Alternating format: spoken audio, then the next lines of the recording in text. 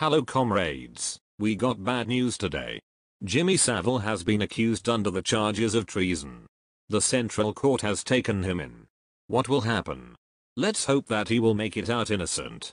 As you can see here, we are in court with the defendant Jimmy and Judge Brian Hall. For those of you who want a backstory of what happened, Jimmy has waged war on another nation illegally.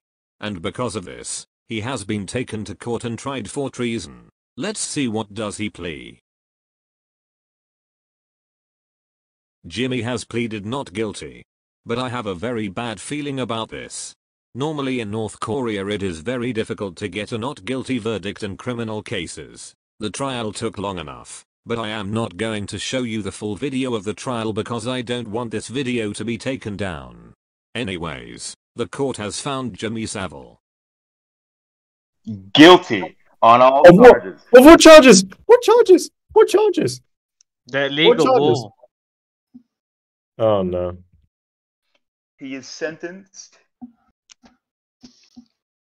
to a life of hard labor. And a light spanking. Life? I thought, I mean a life. That's too long. I'm 89 Jimmy, years old. I'm 89 years old. Exactly, it's not that long then. No. Tell you what. Escort him to prison. Stop flamethrowing the man.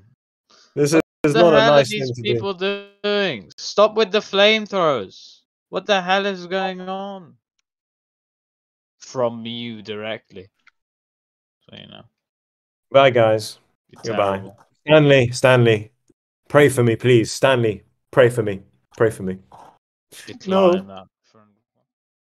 Everyone screamed. Everyone cried. Jimmy lives matter. We screamed at the judge, we shot the van. But this didn't stop him from going to prison. We must find a way to break him out.